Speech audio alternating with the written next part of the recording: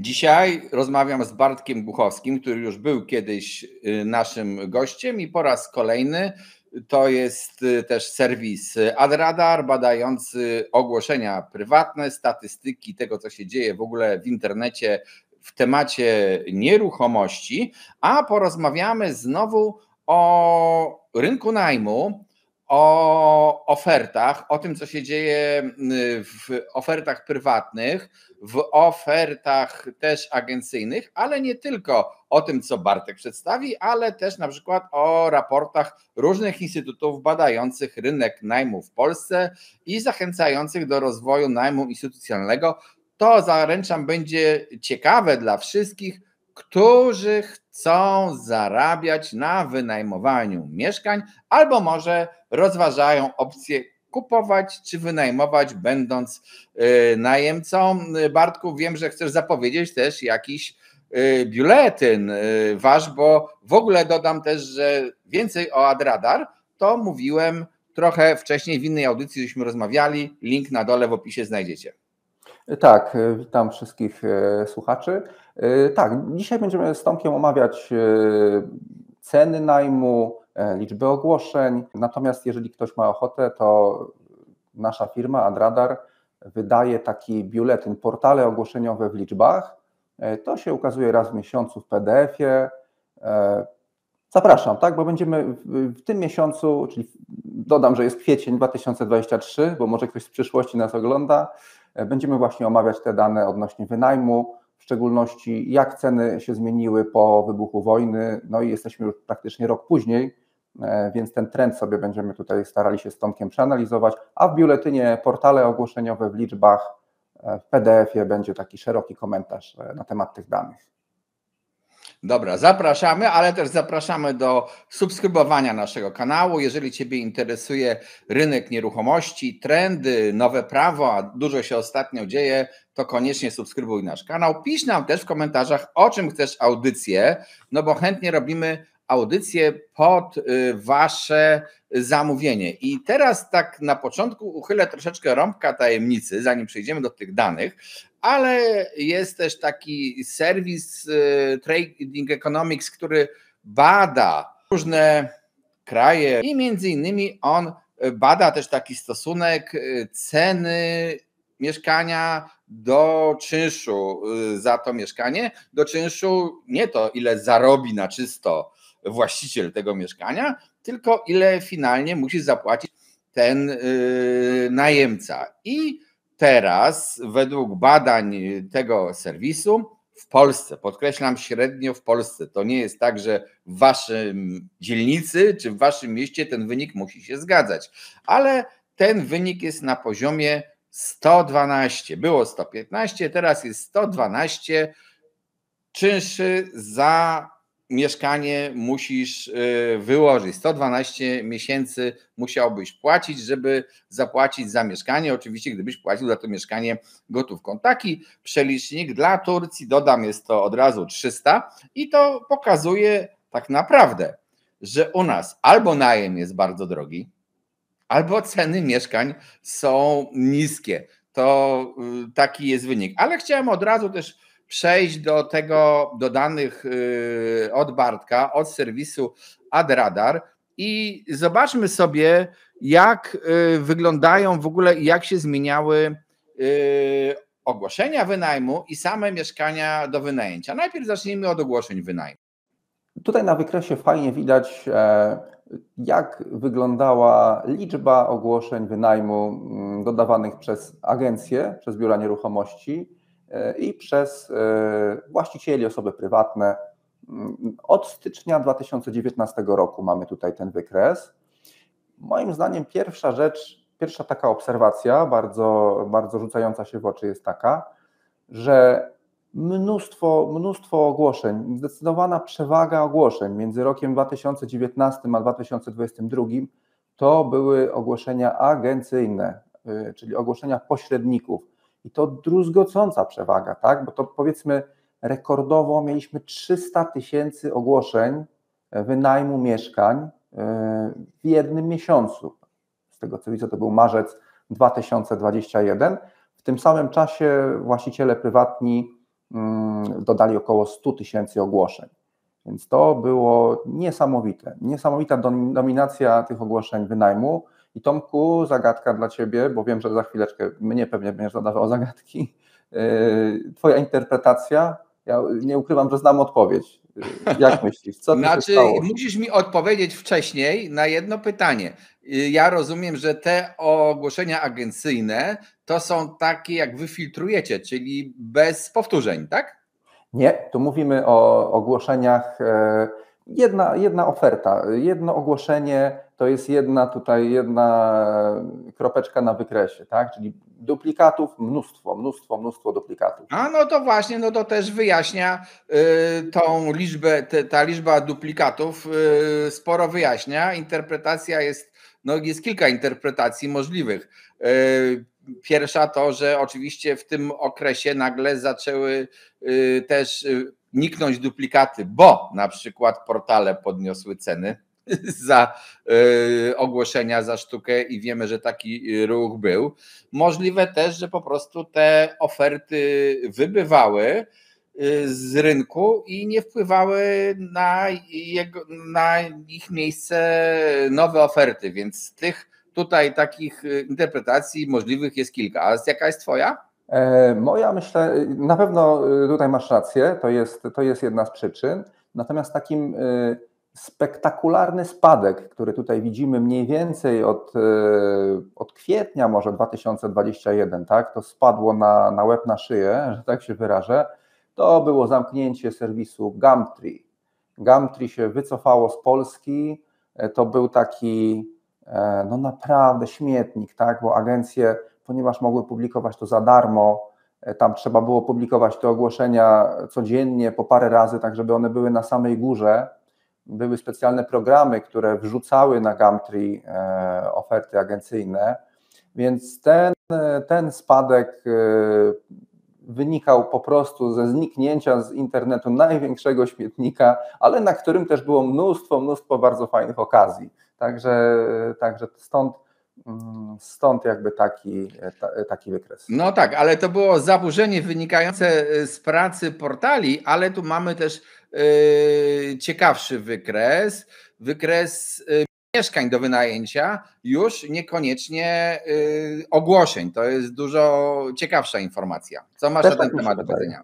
Też tak mi się wydaje, że to jest dużo ciekawsze, czyli mówimy tutaj o fizycznych mieszkaniach. Już nie mówimy o ogłoszeniach, gdzie można jedno mieszkanie ogłosić 100 razy, tylko po prostu to jest mieszkanie, fizyczne mieszkanie dostępne do wynajęcia. I tutaj widać, no wiadomo, mamy policzone raz, tak jak mówicie, to tam macie 95 mniej więcej procentową skuteczność filtrowania duplikatów. No, autorami duplikatów są głównie agencje, trzeba powiedzieć. To prawda. Raczej nam się te duplikaty udaje eliminować. Zresztą te dane są zbieżne też ze zdrowym rozsądkiem, te liczby mieszkań się mniej więcej zgadzają, więc wydaje mi się, że algorytm nasz jest dosyć skuteczny pod tym względem. No i ciekawe czasy. W ciekawych czasach przyszło nam żyć, czyli w czasach pandemicznych. Wtedy tych mieszkań do wynajęcia było całe mnóstwo. 125 000 mieszkań było do wynajęcia w sierpniu 2020 roku w całej Polsce, więc sporo. Widać, że to praktycznie pół na pół, połowa tych mieszkań była dostępna wyłącznie przez biura nieruchomości. To też jest ciekawe, bo część osób nie bierze w ogóle pod uwagę wynajmu mieszkania przez pośrednika. Natomiast no to odsiewa sobie połowę ofert, połowę mieszkań. No i drugie tyle, też około 60 000 było dostępnych bezpośrednio od właścicieli. I potem, wiadomo, troszeczkę rozluźnienie tego lockdownu, ludzie się przyzwyczajali do wirusa, do epidemii, więc duży spadek dostępnych mieszkań. W szczególności mamy 2022 rok, czyli wybuch wojny na Ukrainie. No i to już nam wysyciło całkowicie ten zasób mieszkaniowy, czyli spadek do 42 000 mieszkań w kwietniu 2022 roku. 42 000 mieszkań, znowu to się utrzymuje, że połowa przez agencje, połowa przez osoby prywatne, także drastyczny spadek. Ale to myślę, co z Tomkiem rozmawialiśmy już troszeczkę przed programem, Co jest ciekawe, to jest taka obserwacja, że ten kwiecień był takim punktem zwrotnym.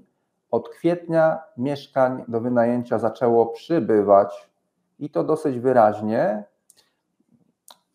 Natomiast agencje wydaje się, że się troszeczkę wycofały z tego segmentu rynku, bo pierwszy raz od dosyć dawna na rynku dostępnych jest więcej mieszkań bezpośrednio niż w agencjach.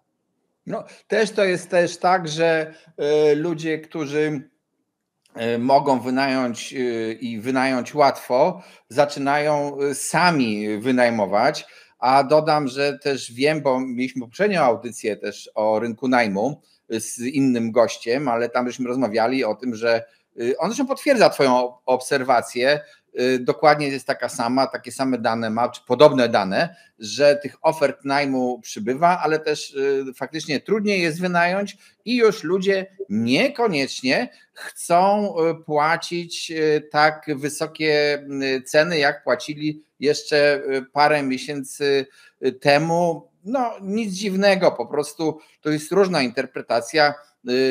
Nasze zarobki idą w górę, ale nie aż tak jak inflacja, inne koszty rosną, to w końcu zaczyna brakować również na to mieszkanie. To taka jest prawda. Tak więc ten rynek najmu, widzimy, znowu zaczyna nabierać ofert, znowu jest tankowanie, co oznacza dla tych, którzy chcą żyć z wynajmu i zarabiać, że będzie prawdopodobnie troszeczkę trudniej i ta relacja cena do czynszu będzie znowu troszeczkę się poprawiać, nie będzie to taki niski stosunek. Zanim jeszcze przejdziemy... Tak? Zwróć uwagę, tak chciałem, przepraszam, że tak wszedłem w słowo. Proszę. Chciałem jeszcze dodać tą ciekawą informację o kredycie 2%. Jest to program adresowany rzeczywiście do osób, które są jednymi z głównych klientów, no oczywiście oprócz Ukraińców, ale jednymi z głównych klientów na mieszkania do wynajęcia w takim zwłaszcza popularnym segmencie. I taka osoba teraz się już 3 razy zastanowi, czy ja chcę pakować kasę w wynajem, jeśli mogę, no teraz to już naprawdę sporo taniej kupić to mieszkanie na własność, no i po prostu je mieć, tak? Więc wydaje mi się, że to też będzie czynnik, trudno powiedzieć, jaka to będzie skala, ale też jest prawdopodobnie już nawet teraz ludzie się troszeczkę wstrzymują z decyzją o wynajmie, bo wiadomo, że trzeba się związać na rok, więc może jeszcze gdzieś tam u mamy pomieszkam albo z kolegami, prawda, będziemy mieli wspólne mieszkanie, więc wydaje mi się, że troszeczkę ta grupa ludzi, która czeka na ten bardzo, bardzo tani kredyt, no gdybym nie miał mieszkania, też bym taki kredyt brał, więc myślę, że to też jest istotne zjawisko w tym wszystkim. Znaczy ten tani kredyt ma takich kilka, jak każdy kij ma 2 końce, tak tutaj też jest kilka działań. Na razie widomym działaniem zapowiedzi tego, że będzie tani kredyt, bo to ciągle jeszcze ustawa jest w procedowaniu, no ale już do Senatu wysłana, więc jest szansa, że to będzie prędzej. Od 1 lipca powinno to wejść w życie. Zapowiedzi spowodowały ożywienie na przykład ludzi, którzy rzucili się na rezerwacje, czy też na umowy deweloperskie, to trzeba powiedzieć. Jasno, że tak się stało i to się rzuciły też 3 grupy. Jedna to ci, którzy liczą, że dostaną tani kredyt i pomyśleli, jak się inni rzucą, to będzie drożej. Drudzy to ci, którzy chcą zarobić na cesjach i inna audycja odsyłam, to nadal jest możliwe i ten zakaz cesji wejdzie, ale z pewnymi ograniczeniami. Odsyłam do audycji, która mówi o żniwach na cesjach, a trzecia to są ci, którzy po prostu chcą kupić mieszkanie dla siebie albo pod inwestycje i się boją, że jak napłyną ci nowi z tym tanim kredytem, to mieszkania pójdą w górę. Dodam, że deweloperzy są trochę sceptyczni i jakoś na razie nie rzucili się ogromnie, nie zaczęli nagle rozpoczynać budów tak na hura, czyli podchodzą do tego ostrożnie, też patrzą. Może być tak, że nasz rynek w pierwszej połowie roku będzie ożywiony, a potem, kiedy to dyskontowanie przyszłości opadnie, już ten kurz opadnie, to zobaczymy, co będzie w drugiej połowie roku.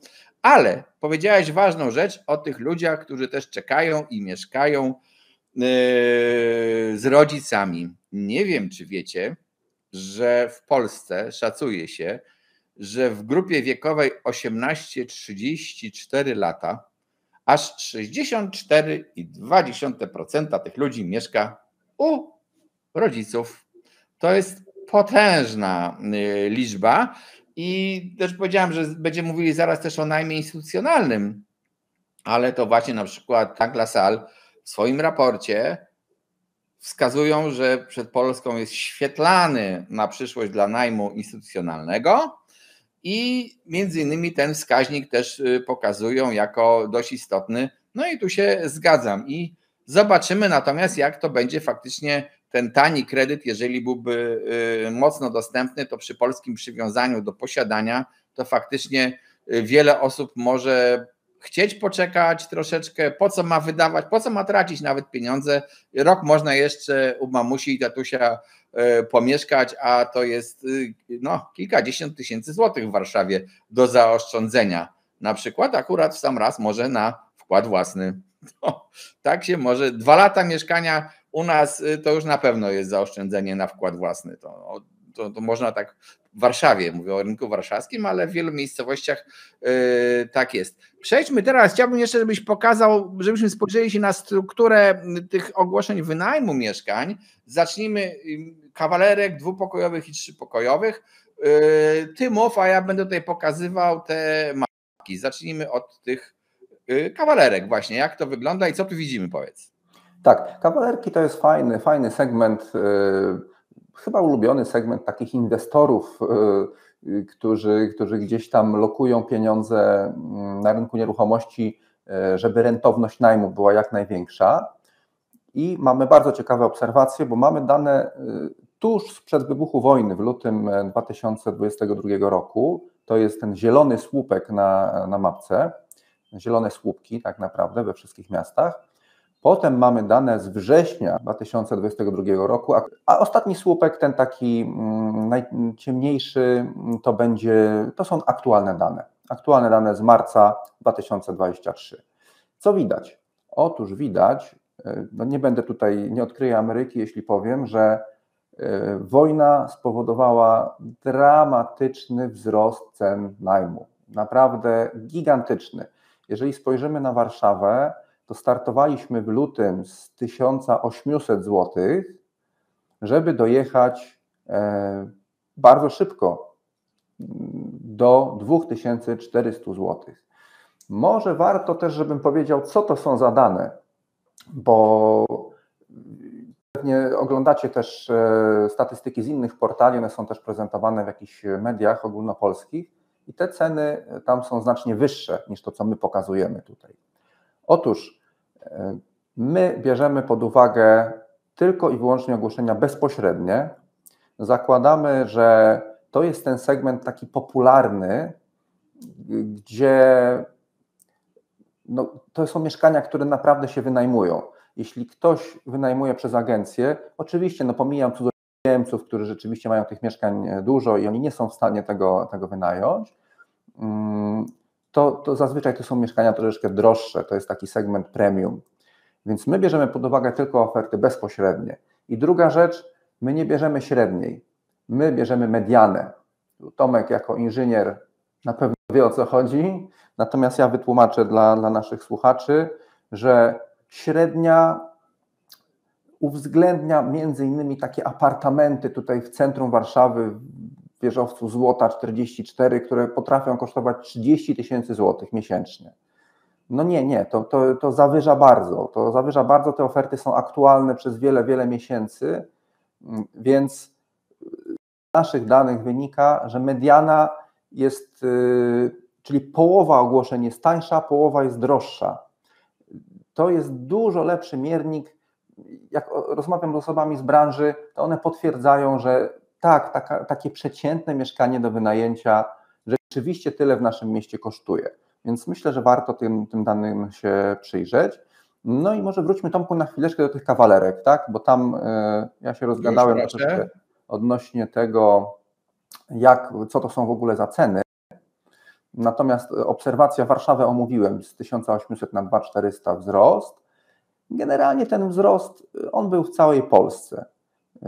Tu nawet Rzeszów, Poznań, te wzrosty były podobne. Natomiast to, co warto zauważyć, to zobaczcie, że już w okresie wrzesień-marzec my tych wzrostów praktycznie rzecz biorąc nie mamy. My wręcz możemy powiedzieć, że my mamy spadek troszeczkę. To widać, bardzo fajnie widać na przykładzie Gdańska, gdzie ten środkowy słupek jest najwyższy, a potem w dół. Warszawa zatrzymało się na 2400 w przypadku kawalerki. Kraków 2000, ani drgnie. Więc tutaj to są ciekawe informacje.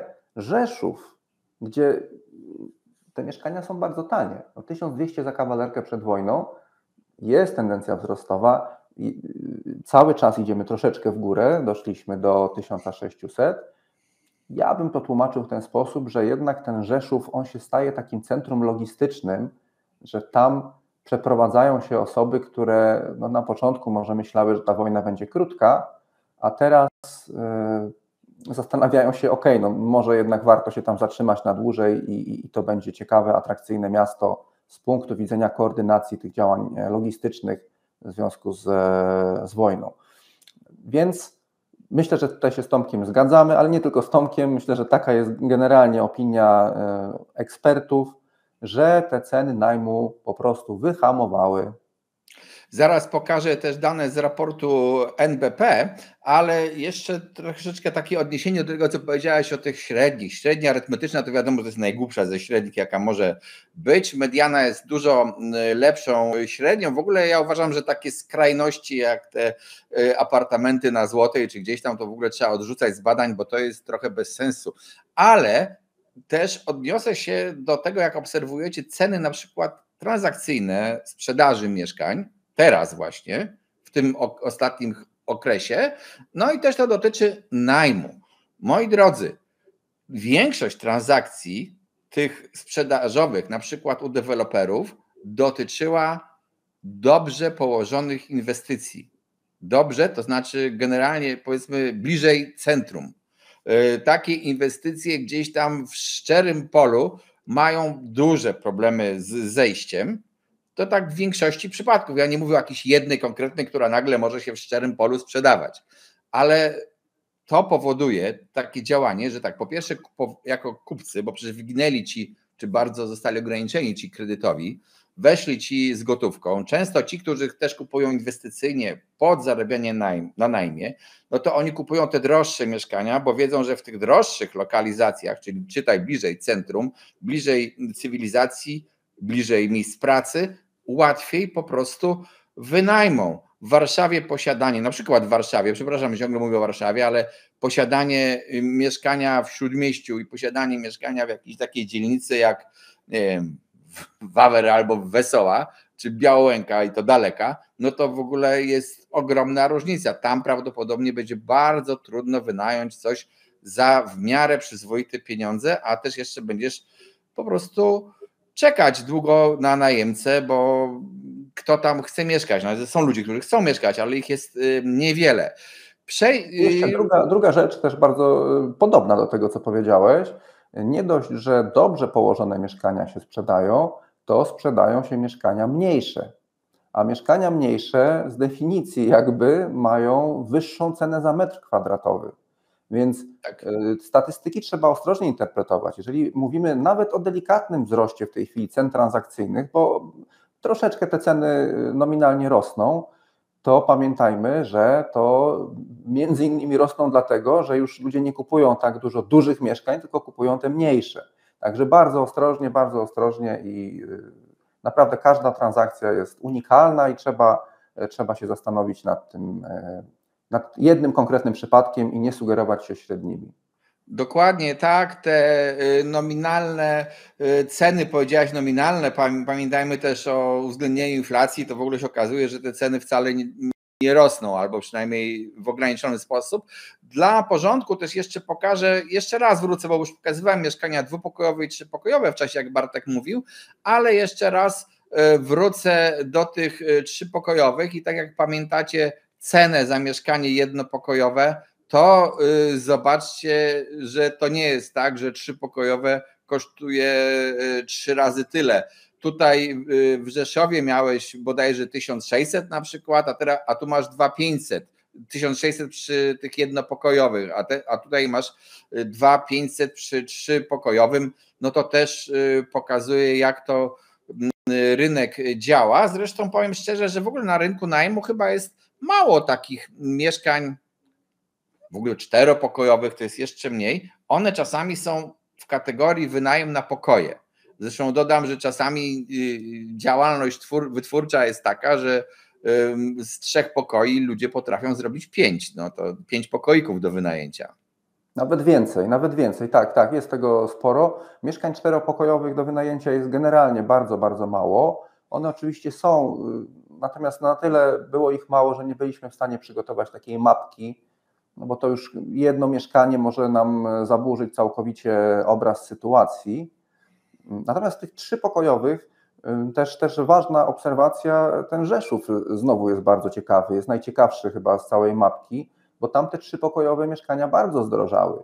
Czyli ja bym to interpretował tak, że po prostu całe rodziny tam się przeprowadzają, prawda? Może to są jakieś rodziny, nie wiem, amerykańskich żołnierzy, trudno mi jest powiedzieć, jak to dokładnie działa, ale to wzrosło najbardziej w Rzeszowie. No tak, tak. Nie wiem, czy Amerykanów, ale nie będziemy tutaj badali. Słuchajcie, to była jedna z części naszej rozmowy z Bartkiem. Zapraszam na kolejne części. Terminarz znajdziecie. No niestety tak długiej audycji nie puszczę w jednym odcinku, bo byście wszyscy pewnie usnęli. Jeżeli interesuje Was rynek nieruchomości, no to oczywiście subskrybujcie nasz kanał, piszcie nam w komentarzach, co Was interesuje, a przypominam również, że zachęcamy do subskrybowania tych wszystkich materiałów, biuletynów, które publikuje firma Bartka, bo tam są fajne dane o rynku nieruchomości. Raz w miesiącu bodajże jest ten newsletter, więc nie powinniście być jakoś zamęczeni nadmierną ilością korespondencji. Link również znajdziecie na dole w opisie. Cześć, trzymajcie się. Tomku, bardzo dziękuję za zaproszenie. Bardzo przyjemnie się z Tobą rozmawiało. Fajnie, że czasami się nie w 100% zgadzamy, bo wtedy jest ciekawiej, ale bardzo, bardzo fajnie. Cieszę się, że mogłem się też wypowiedzieć na tematy, na które się znam i na które się nie znam. Mam nadzieję, że się jeszcze zobaczymy Oczywiście. na tym kanale. Jak najbardziej. Trzymajcie się wszyscy. Cześć. Dziękuję.